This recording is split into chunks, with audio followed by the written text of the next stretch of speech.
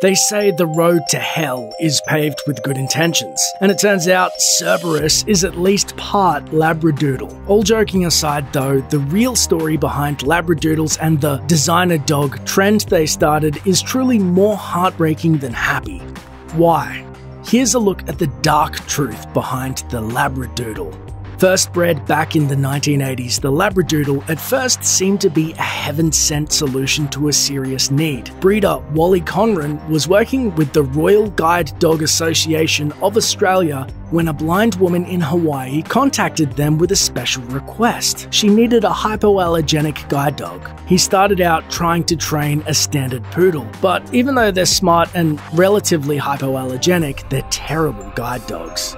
So he crossed the poodle with a Labrador retriever, hoping to get a puppy that had the poodle's hypoallergenic coat, plus the Labrador's guide dog abilities. 3 puppies resulted, and one of them had the magic combination of traits. Conran thought he hit on something that would allow people with allergies to adopt a guide dog, which was a huge deal. There was one major catch though. Since it was a genetic crapshoot, which puppies would inherit which traits, it would take careful breeding to get a puppy that was actually hypoallergenic, and then careful training to teach it to become a guide dog. Unfortunately, Conran discovered most people didn't want to foster and train a crossbreed mutt. So in an effort to jumpstart this potentially beneficial new idea, he announced his new breed, the Labradoodle, as a gimmick. It worked! Suddenly everyone wanted one, and Conran told Psychology Today that he quickly realized his efforts had backfired. While all his dogs were tested for hypoallergenic coats, other people hopping on the bandwagon weren't testing their dogs. The result was a non-standardized breed being marketed as something it wasn't. Hypoallergenic guide dogs that were often neither hypoallergenic or suited to become a guide dog. Conran told Dog King that even the Kennel Club originally condemned the idea.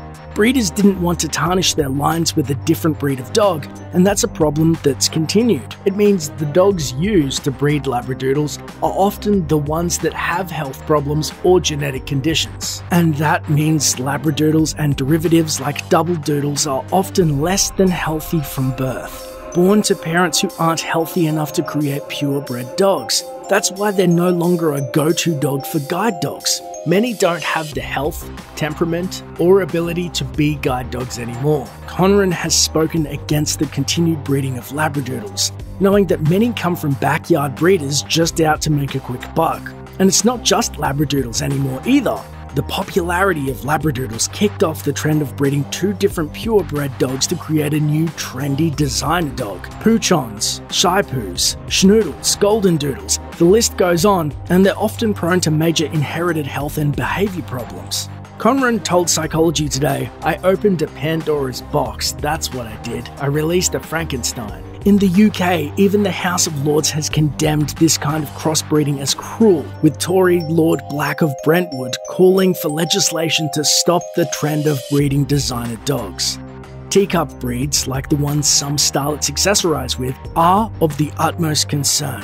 They're usually the product of parents that were runts or premature puppies themselves, and they're particularly prone to health problems that lead to lives filled with brittle bones and weaknesses that leave the dogs in constant pain. And according to Dogstar, the ends of their short lives are often catastrophic organ failure. In this case, we're actually choosing the weakest, the smallest, the sickliest, and then concentrating their genetics into the next generation, and I think that's quite irresponsible.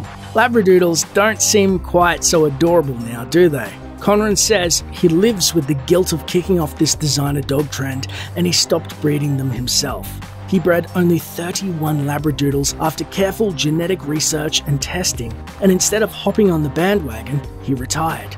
When asked why he didn't have Labradoodles, he said, "If I'd gone into breeding Labradoodles for a living, I'd be on Easy Street. But there's no way I'd do it. My conscience wouldn't let me."